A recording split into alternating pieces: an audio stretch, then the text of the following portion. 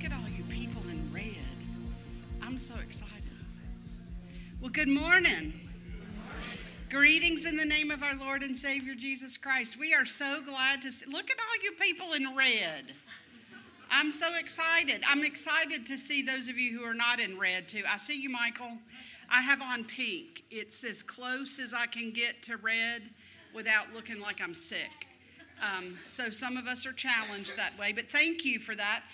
My name is Sandra Clay. I'm the pastor here at Cook's, and we welcome those of you who are here in person, but also those of you who are joining us live stream. We're wearing red because today is Pentecost, and we celebrate kind of the birthday of the church as the Spirit fell on those who were gathered waiting for the promise of God. And we're going to tell not only that story, but tell our own story today. So we're glad that you could join us. A couple of things just as a reminder. Check your bulletin. There are all kinds of meetings and things like that. But in particular, we ask for your prayers. We have a district meeting.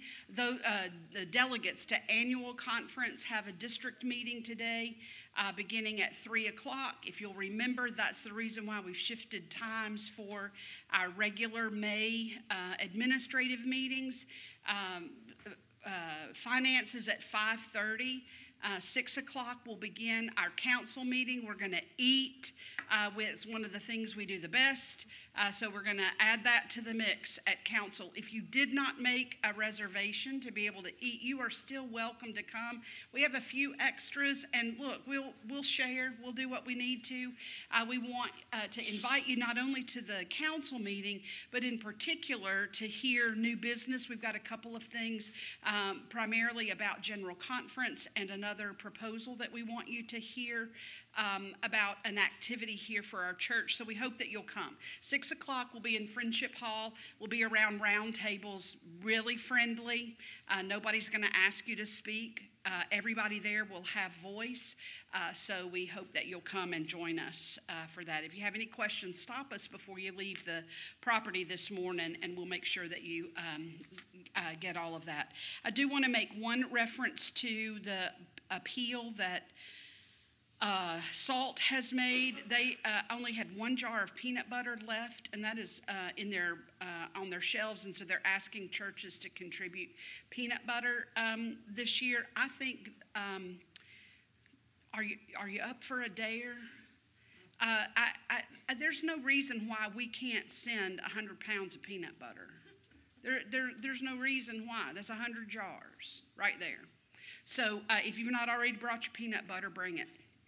And that way our seniors have an extra dose of protein, an easy way for them to be able to be satisfied. So we hope that you'll do that for us. It is a glory for us to be here together and to celebrate what the Spirit is doing in our lives individually, but also as a church family. And there is much to celebrate as we offer God the glory that He is due. We pray that your hearts are open and your hearts are warmed. Let's worship God.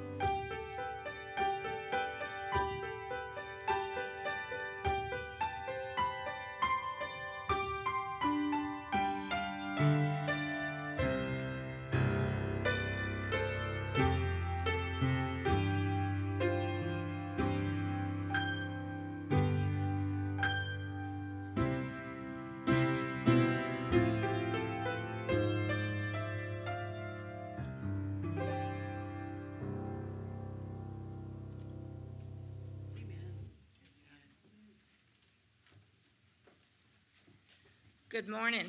Good morning. God is good all the time, and all the time, God is good. Let us pray. God of Pentecost, we have gathered together in one place. Let us hear a sound coming from heaven like the rush of a mighty wind. Let your Spirit fill this house. Send your tongues of fire on each of us, and we will sing your praises and do your will. In Jesus' name we pray. Amen. Amen. Now, if you will stand as you are able for our call to worship, first hymn and an affirmation of faith. The Spirit descends like a dove, bringing peace to unite the world in a just and caring community. The Spirit comes like a breath, bringing life to renew the people of God. The Spirit spreads like fire, bringing energy for witnessing to the love of God. Spirit of the living God, come to us and transform our lives by your power. Our opening hymn this morning is My Hope is Built on Nothing Less. You can find it on page 368 in your hymnal, and the words will also be on the monitor.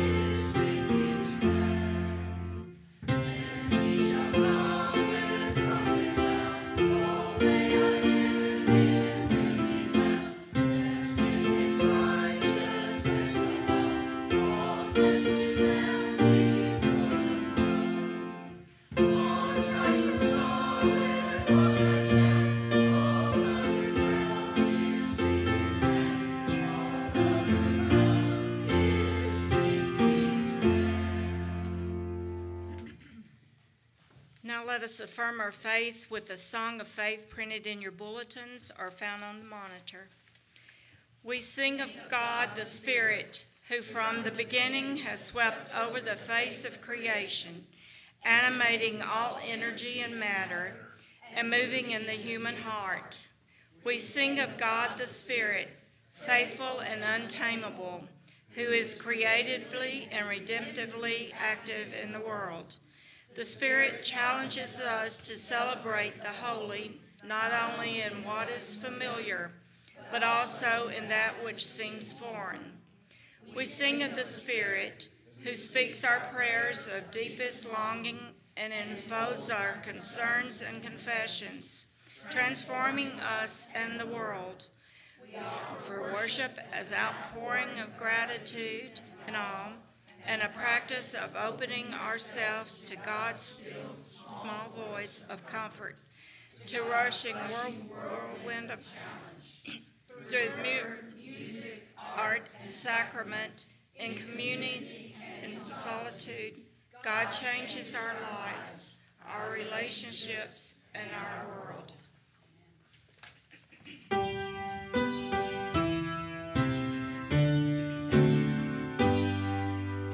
Glory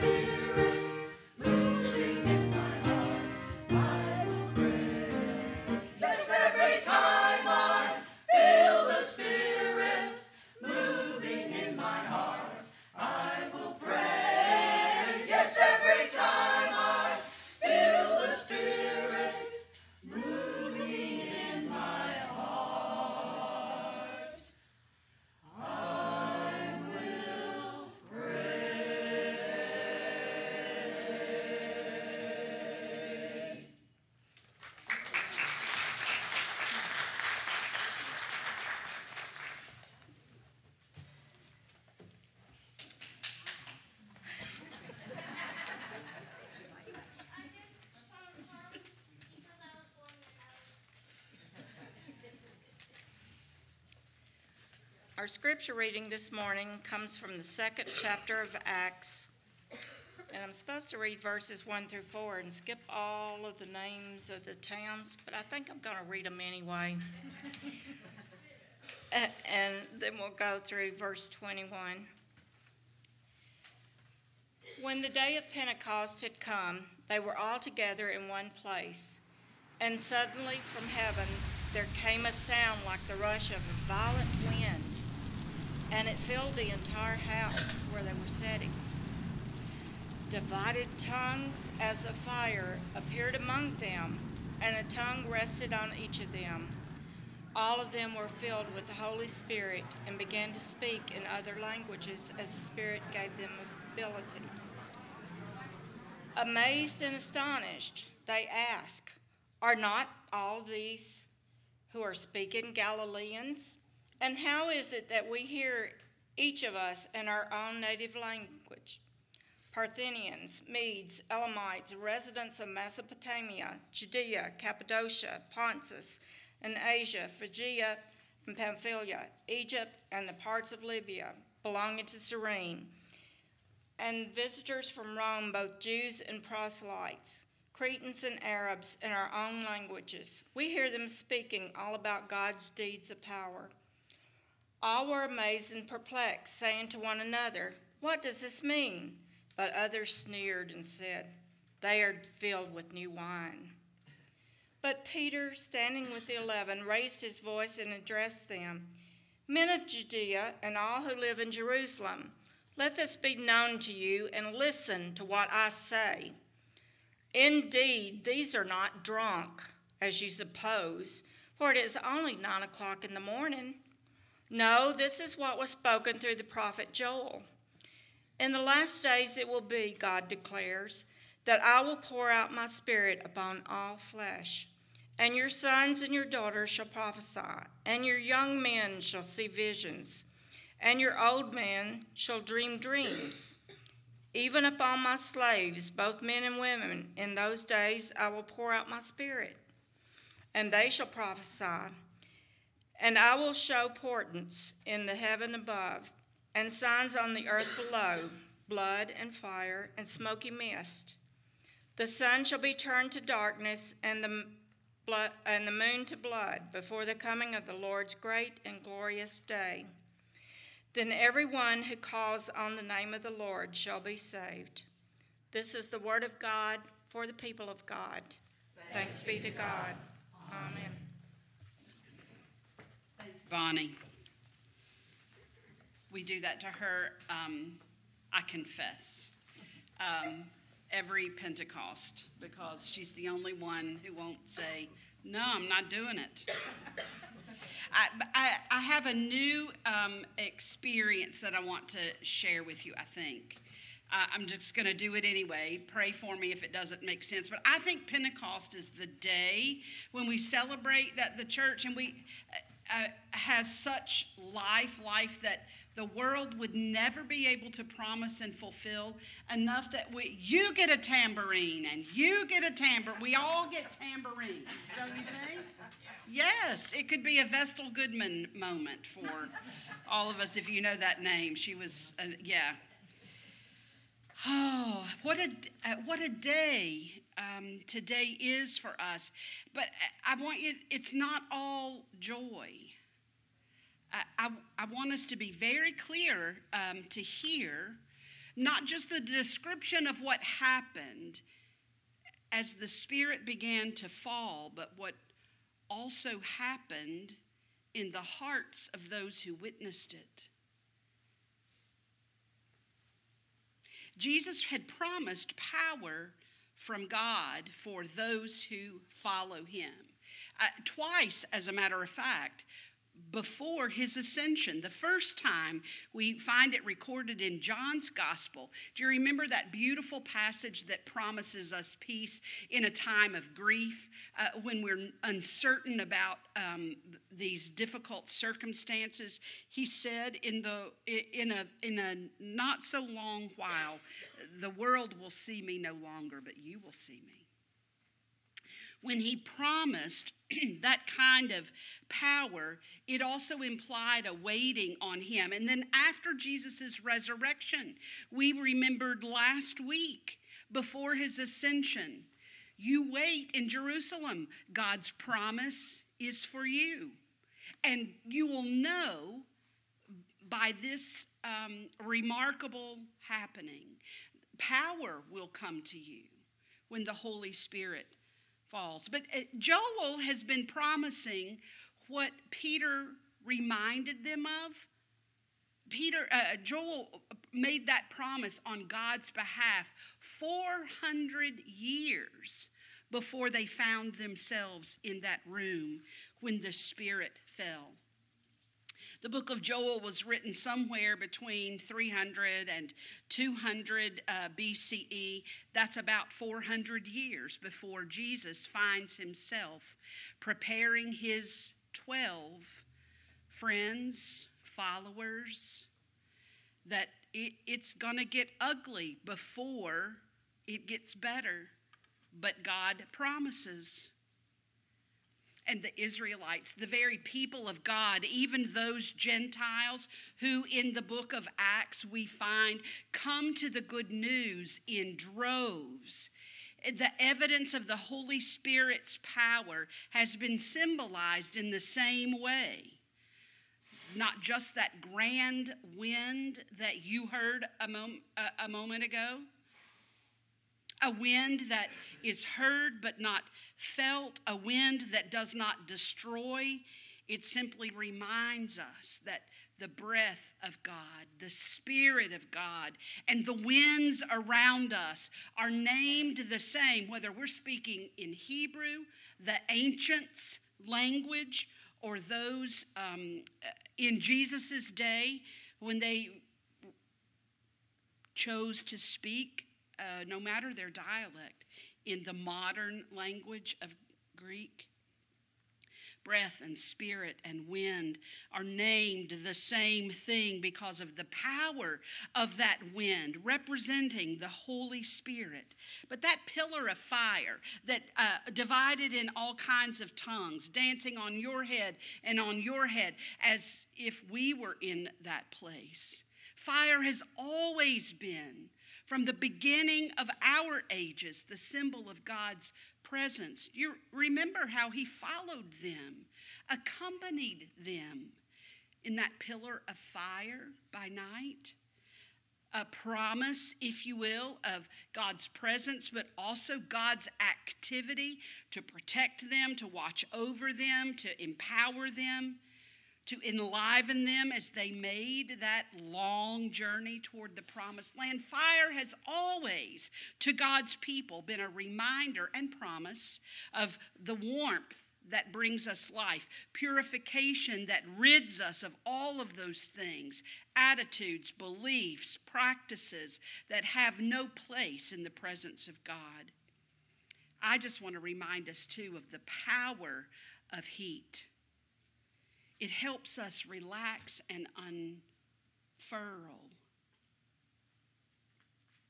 It helps us expand larger than we could ever do for ourselves. And so I would say, and I have great confidence in this truth, that this unquenchable fire changes us. Now, this is what I mean by unquenchable. The scriptures speak of it this way, though that word is not used. But there's not a one of us in this room whose eyes were not trained on Aiden this morning when he brought the light of Christ in for us. And you did a great job, brother. Here's the thing. When you were walking down the aisle, were you afraid even just a little bit that it was going to go out? Okay, so we got one of these.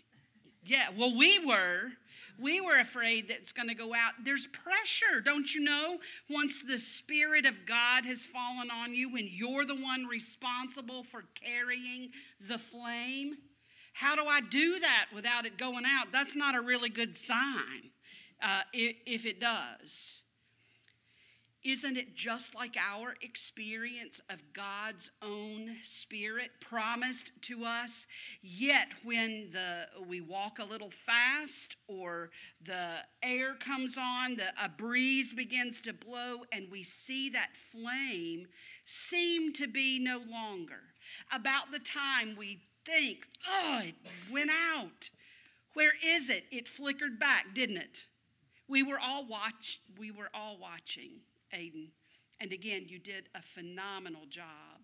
The reason why the church forever has engaged in this kind of remembrance is that we are nothing without the presence of God. Not just around us or before us, but within us. So when we celebrate with an acolyte bringing down the very light of Christ, we are also remembering that the light that goes before us has been sent to live within us, and it changes us. Unquenchable fire, this fire of the Holy Spirit, changes the way we wait and watch. We talked about the waiting and how hard it is last week as we put ourselves in the place of those 11 who were left, who then quickly became 12 again when Matthias was chosen. I just want to say, in the waiting, and you've done some waiting for healing, waiting for hope, waiting for God's intervention, waiting for a solution, waiting for God's power to show itself in your life, waiting for you to feel the presence of the Holy Spirit. You've waited some in your life, just like God's people have. And in their waiting, it did not mean that regular life stopped. They had responsibilities to one another, to keep up this room where they were still gathering, to meet one another for prayer, to talk about what God was doing in them, where their questions still had root. Every time these disciples gathered, they were devoting themselves to the full work of waiting on God. It changes how we wait. We don't wait with anxious hearts, with minds doubting that we heard it right or that God is dependable. We wait and watch, knowing that at the right time, we pray that it's not 400 years. However, I want to make a remark about that. If we were to think about how God might act in this nation of ours, how God's Holy Spirit might fall and make a difference in the places and in the processes that are our society here, we would have to wait. I don't know how to say it any other way, but 400 years from today, looking backwards, was way before we even became a nation. Have we been waiting for God to have his way that long? Or has the church given up? Have we stopped waiting on God and we're trying to fix things ourselves? It may be that we're not allowing the Holy Spirit to teach us to wait and watch differently. In this example, in this telling of the falling of God's Holy Spirit, it sure changed the way folks listened in that day. That really is one of the miracles. It's not just dancing flames on the heads of those gathered inside a room for prayer. The miracle was happening outside that place too, because as the Spirit fell and those gathered in that place begin to tell the story of God, it's the people who were listening who heard a language that they could understand. They heard about the power and the glory of God. They heard the message, God's own truth, in a way that they could take it in and allow it to change them too. There were visitors, all those names that Bonnie read for us so beautifully. There were folks in Jerusalem for the holidays, for the holy days. And they didn't speak their languages often, if ever, in Jerusalem. But here they are, not having to translate in their own minds and for their own hearts, but God provided through those who allowed the Holy Spirit to take root within. They heard in a God language what they needed to hear to inspire them, to invigorate them, to enliven them. And this unquenchable fire also changes the way we speak.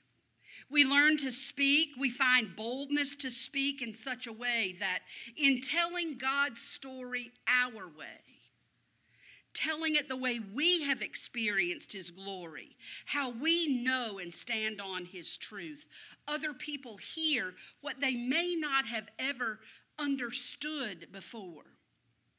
I want you to turn in your Bibles. Eric doesn't have this on the screen. I want you to start bringing your Bibles if you don't bring them. I know we've got some in the pews, but I want you to read it in your own pages. Okay, so this is a freebie today. Do you know why it's important to read from a Bible that you're going to keep going back to again and again and again? Because we take in things spatially. Some of you have been using the same Bible so that when you imagine Psalm 23, you know which side of the page it's on because you've read it so many times.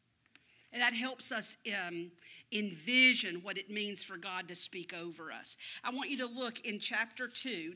Acts chapter 2 is where we read this Spirit. In chapter 2, go to verse 22. And this is Peter preaching. Now, before I read for you what he said, let's just remember that not too many days before this, his knees were shaking and he wasn't willing to say nothing because he was afraid that the Israelite leadership would do to them what they had done to Jesus. The only thing that has changed is he got to spend time with the risen Christ, remembering again all that God has promised, and the Spirit has taken hold of him. You that are Israelites, listen to what I got to say. Jesus of Nazareth, a man attested to you by God with deeds of power, wonders, and signs that God did through him among you, as you yourselves know.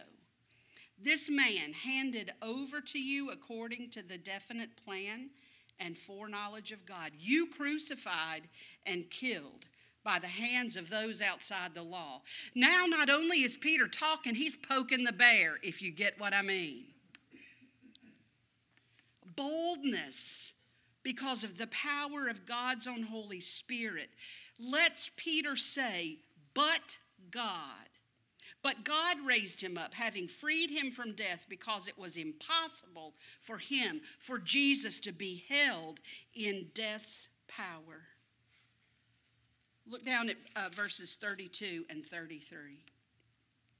This Jesus that God raised up, and of that all of us are witnesses, being therefore exalted at the right hand of God, that means the place of power and partnership, at the right hand of God, and having received from the Father the promise of the Holy Spirit, he has poured out this that you both see and hear. Peter is boldly saying it wasn't just for the sake of you knowing who Jesus is. It is for us to be the evidence of that same Holy Spirit at work within us. And this final truth, verse 36, therefore let the entire house of Israel, that is everyone who calls themselves a child of God, know with certainty that God has made Jesus, him, both Lord and Messiah, this Jesus whom you crucified. Now, Peter said some bold things in his life, shot his mouth off pretty regularly. And he had to backtrack a lot because he didn't know what he didn't know. But in this instance, he knew what he knew to say because of the Holy Spirit. That's the miracle. Not just dancing flames and the sound of a wind that did not blow the curtains or their hair, preaching this boldly so that those could come to conviction and so salvation through Jesus Christ our Lord. That's the miracle. This unquenchable fire changes the way we speak.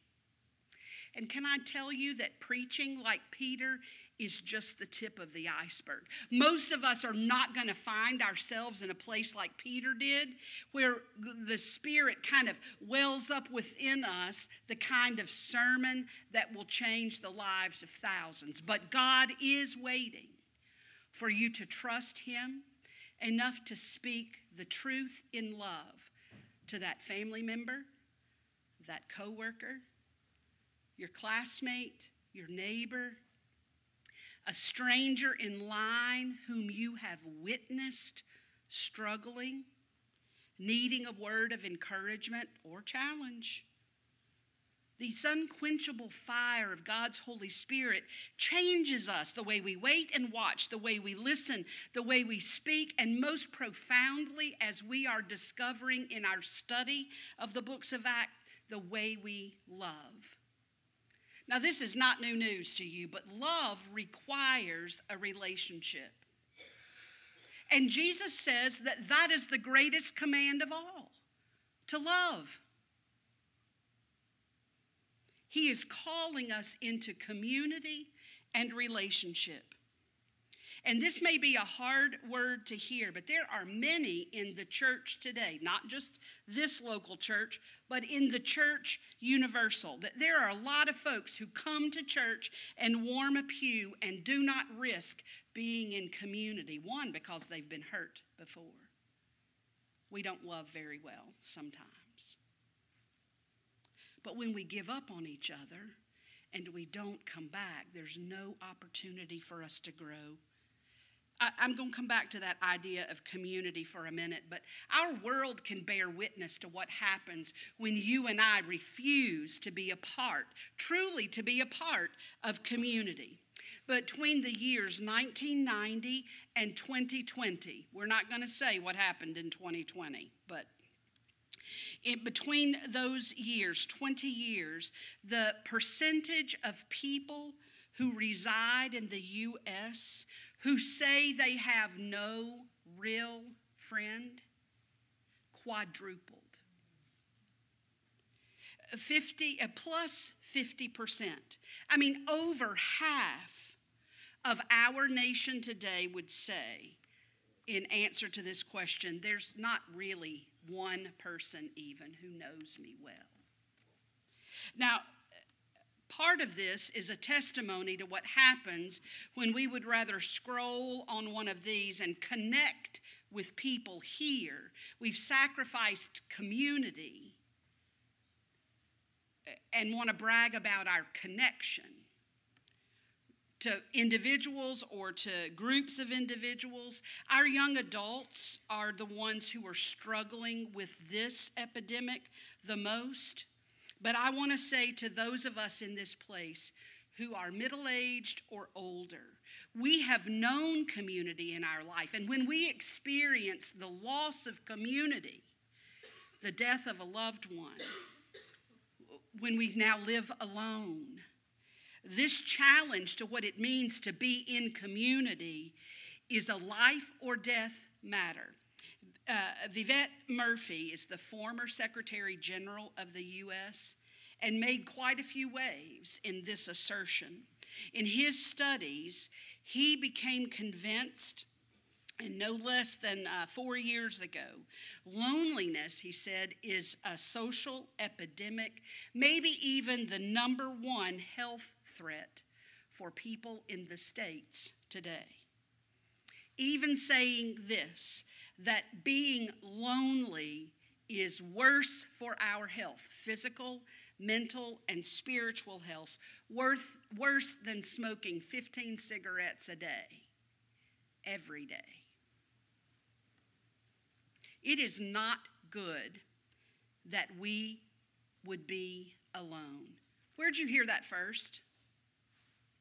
God told us in the beginning of creation that it is not good that this one whom he created to bear his likeness ever be alone.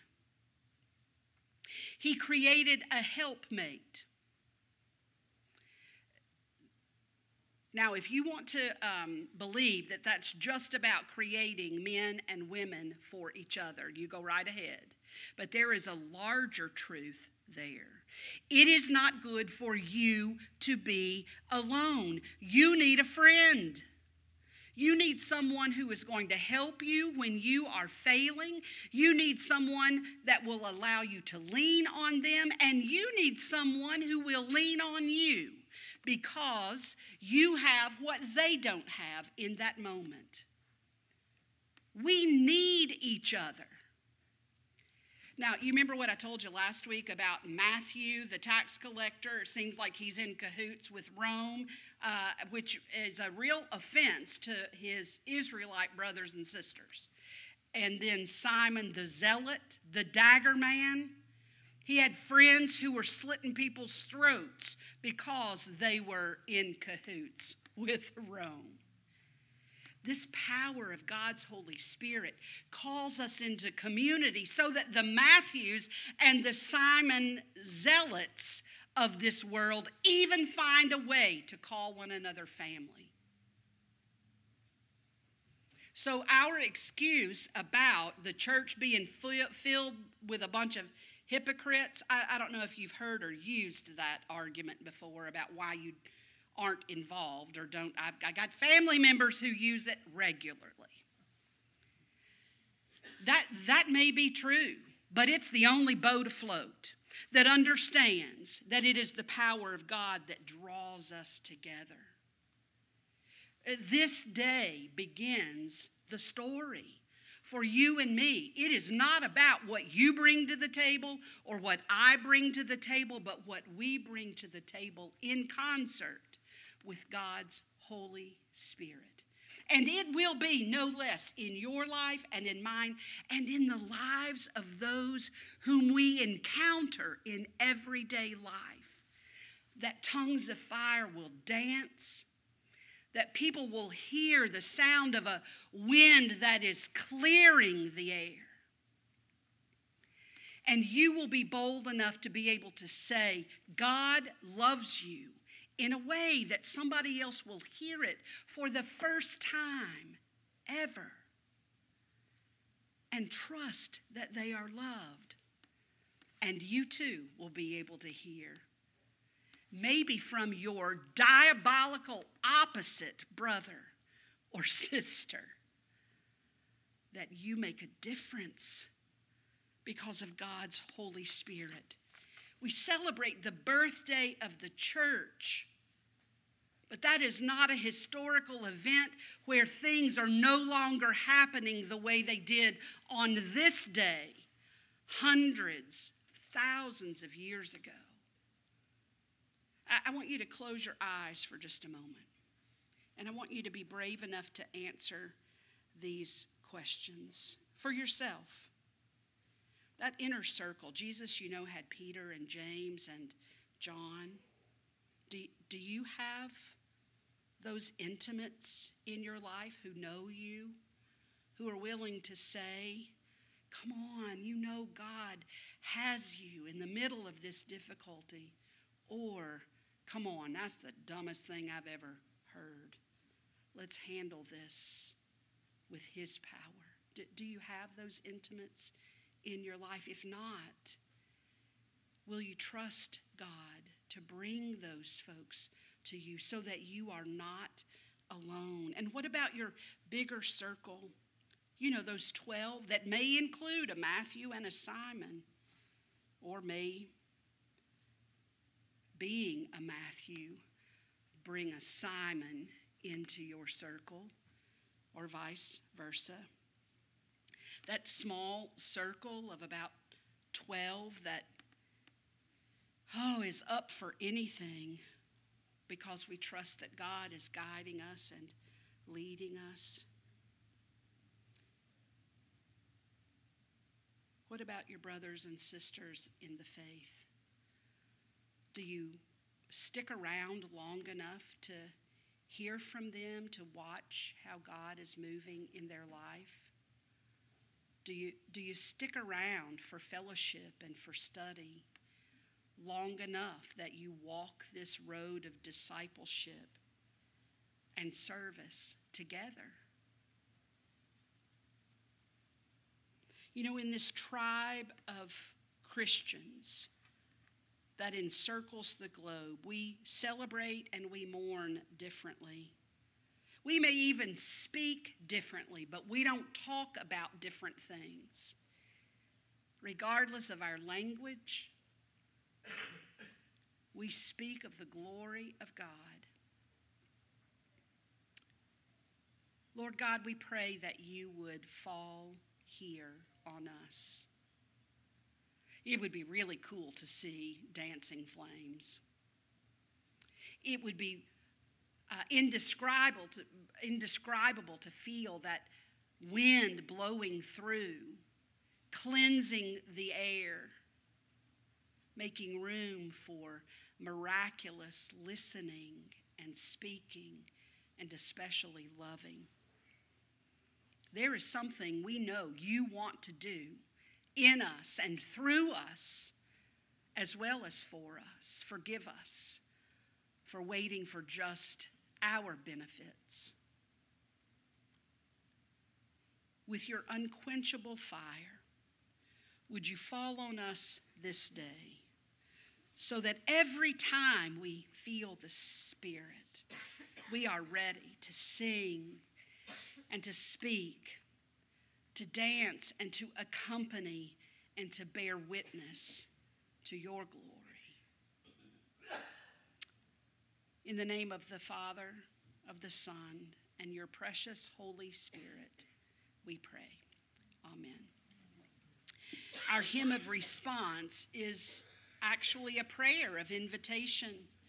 As we sing Spirit of the Living God, I ask that you would sing from the very core of who you are. The words will be on the screen.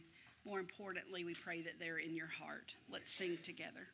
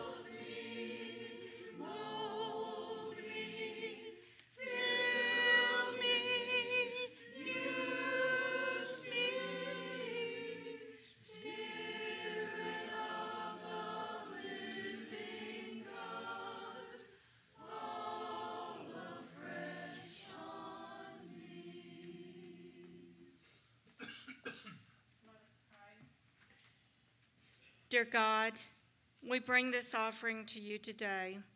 With it, we worship you and give ourselves to you.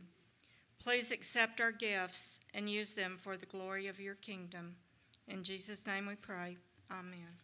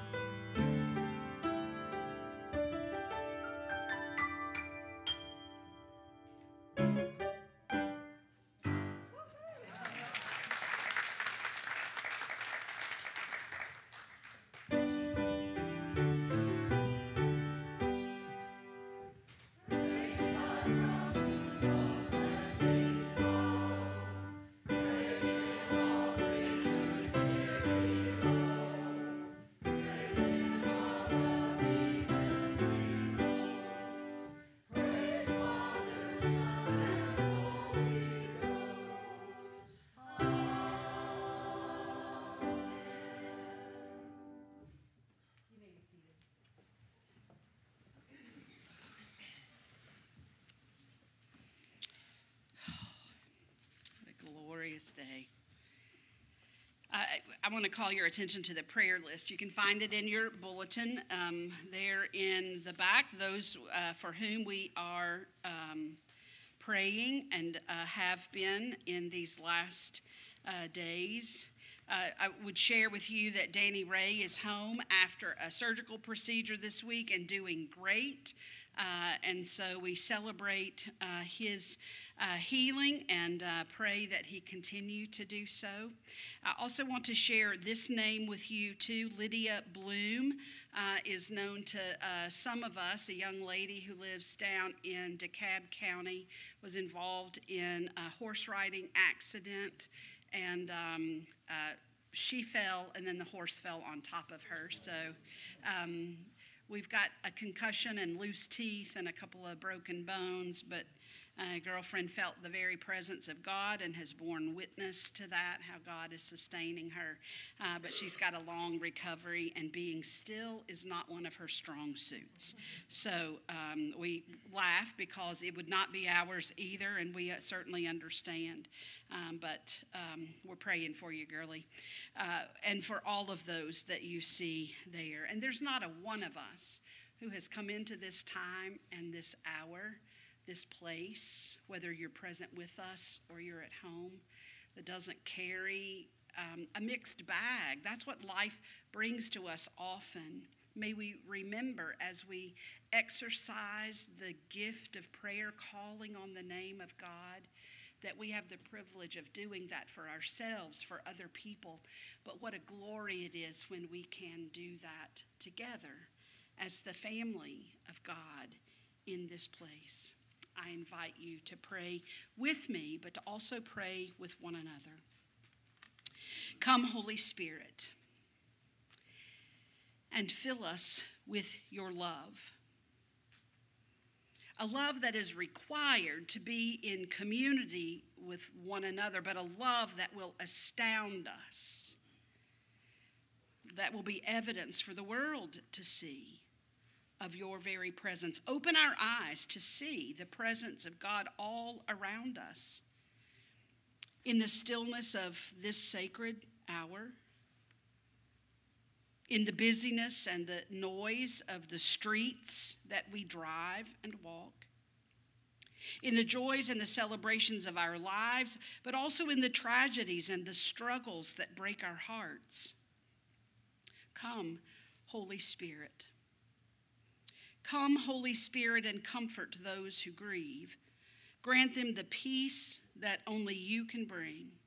Stir within us a trust in life beyond death as we ponder the mysteries of Christ's resurrection and the hope that we have in new and everlasting life. Come, Holy Spirit, and bring wholeness to the sick. Strengthen those who are weak, heal the wounded and the broken in every way imaginable, and give rest to us who are weary. Come, Holy Spirit, inspire our warring world to seek peace. Inspire us to love our enemies, to put away our weapons, to remember the price paid for our freedom, to care for those who have served. Would you not only inspire us to live this boldly, but would you fill us so that our power is your power to work for a day where we can say that peace is here. Come, Holy Spirit, and ignite a fire in our bones, a passion for justice that cannot be quenched until all of your children are loved, until no one is marginalized or oppressed or forgotten, until everyone has the opportunity to thrive, until the world is transformed and renewed. Come, Holy Spirit, and revive your church. Liberate us from complacency and apathy. Inspire us with Christ's vision for a world reborn. Help us to recognize our gifts for ministry and to use them in service of others. Transform our hearts and our minds. Fill us with love that overflows. and remind us that there is no greater calling than to love you with all that we are and to love our neighbors as ourselves. Gracious, holy God, give us a glimpse of your kingdom emerging around us, drawing us into the new things you are doing in the world. It is for your kingdom that we now pray, filled with your Spirit, using the words that Jesus taught us as we pray. Our Father, who art in heaven, hallowed be thy name. Thy kingdom come, thy will be done, on earth as it is in heaven. Give us this day our daily bread, and give us our trespasses, as we forgive those who trespass against us. And lead us not into temptation, but deliver us from evil. And the power and the glory forever. Amen. Okay, so the song that Rachel played for the offertory that you responded so powerfully to, I don't know if you know the words there, but you're going to be really glad we didn't make you sing those. Because, I mean, it is an audacious prayer. Every time I feel the Spirit, I'm going to shout. Every time I feel the Spirit, I'm going to pray. Every time I feel the Spirit, I'm going to dance. I'm going to move. I'm going to do what you are moving me, inspiring me, telling me, showing me to do. Y'all, we don't do that very well, because somebody might be looking at us. Now, what we're about to sing is in the same vein. But I want you to mean it with all that you have. I hope that you do. It's our wish, our prayer, not just for what we feel before we go back out into our day, if you're leaving us now, or what we experience as we go to study together. It is about letting God have his way within us. If you feel that something has begun today that God is authoring in you, we implore you to let him have. He is trustworthy and true. Let it happen. And if you want a brother or a sister to pray with you, to pray over you, we got plenty of folk who will do that. Would you stand as you are able, and let's sing together the Spirit song.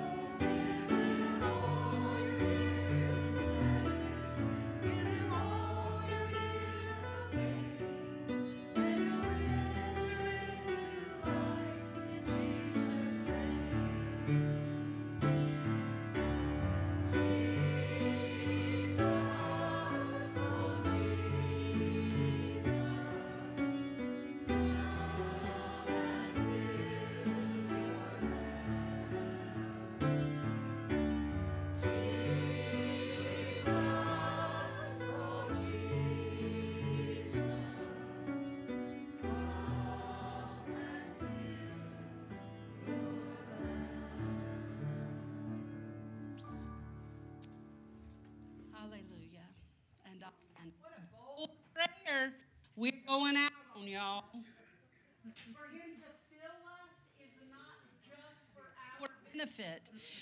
pray that God would fill us so that we listen, and we wait, and we watch, and we speak differently, but also that we love completely.